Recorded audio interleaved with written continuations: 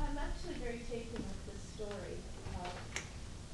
One, because it's interesting for any time for someone to go and think about what it is to be in community, you have to be alone. I'm trying to think about what that means.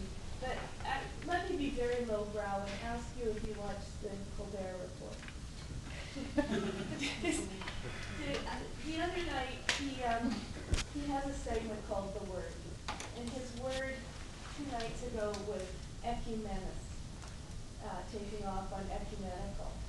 And at the end he comes down to the conclusion, and he is pretending or playing the part as a ardent Roman Catholic, and he wants to take on Muslims, and he says, at the end of the day, let's just agree, the one thing we both know is that the other is absolutely wrong.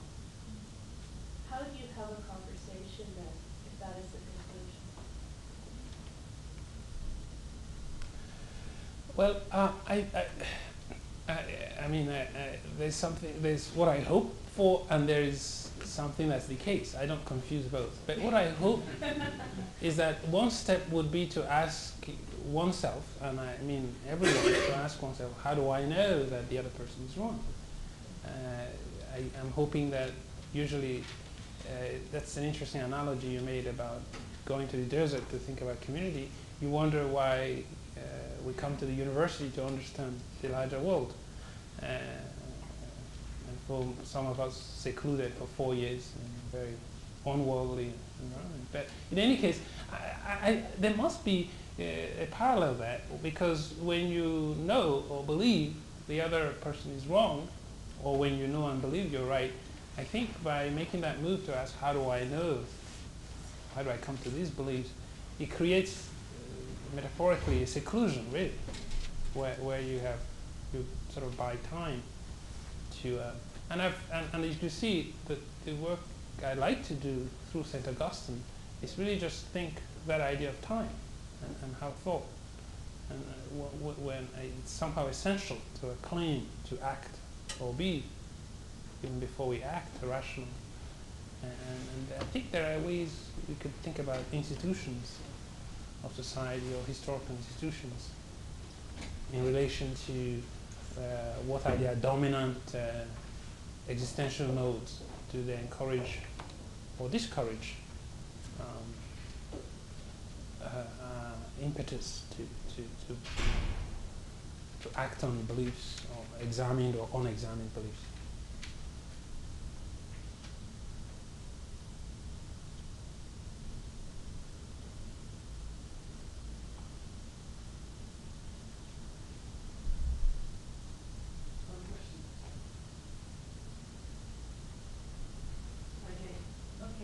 I'm just wondering, I have a question on relativism.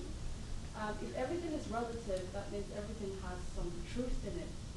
And if everything has some truth in it, then wouldn't that make the statement about the Pope true, i.e. that there's wrongness out there? I don't know if I'm clear. So if everything is true, that means the truth that something else is wrong is also true.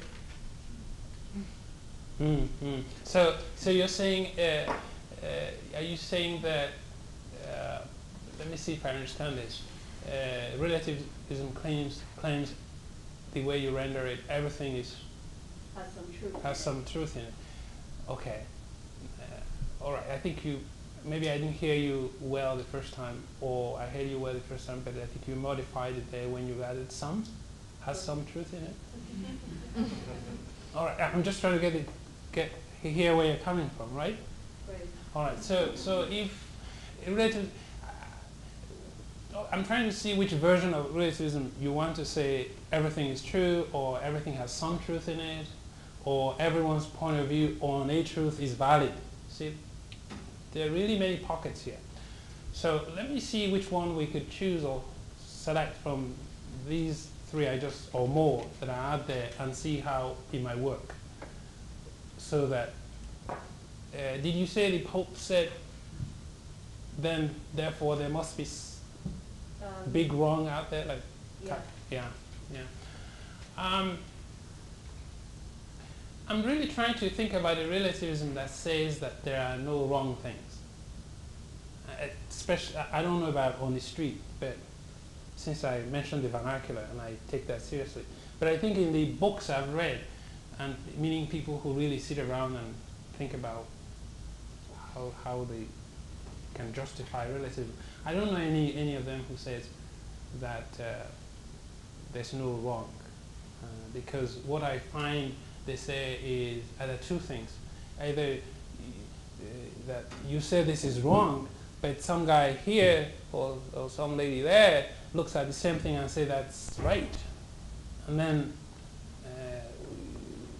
who do you agree with? Or they might say that it depends on how you look at it. It depends on your perspective. So you get perspectival relativism. And I don't know what permutation of one or several of those together would amount to there's no wrong. Because we pretty much say that all the time. So the question is, what relativism makes us think about is, for example, when you ask, have you ever been wrong? When you say something is wrong. And you notice that most of the time we have. You know, you thought this way, and then you don't think that there were times people thought there were witches everywhere, and then the people are getting hung for it, and so on and so forth. There are times when people thought slavery was legal, at least, even if not good, and then other times we say it's no longer legal.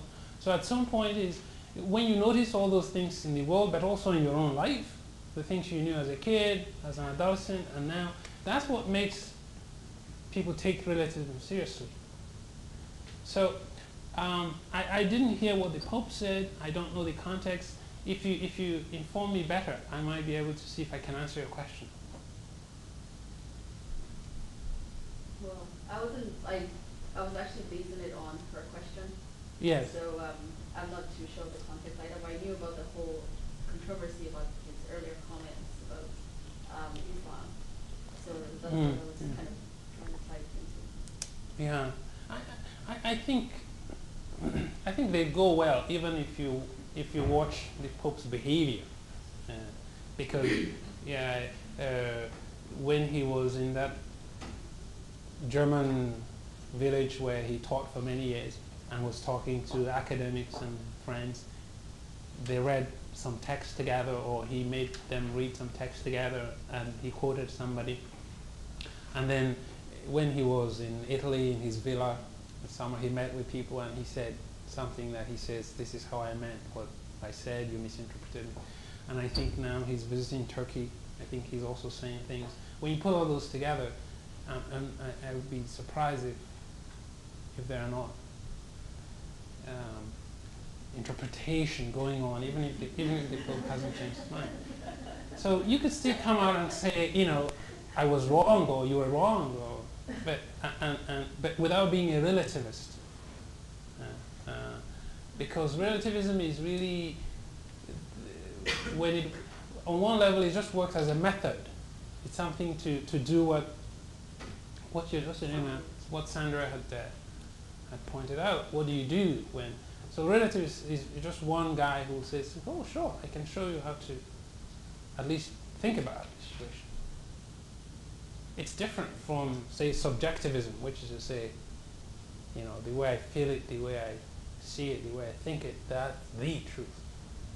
And it's absolutely so. That's a different philosophical position too. And I can see how any of these methods, correspondence theory, can provoke a conversation about what to do without just methodologically, without committing in a substantive way to the outcome of the process.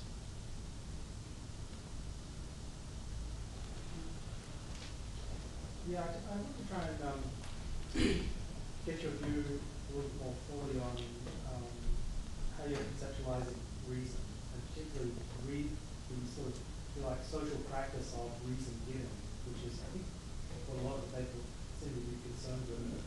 I take it partly because of the interest in pragmatism,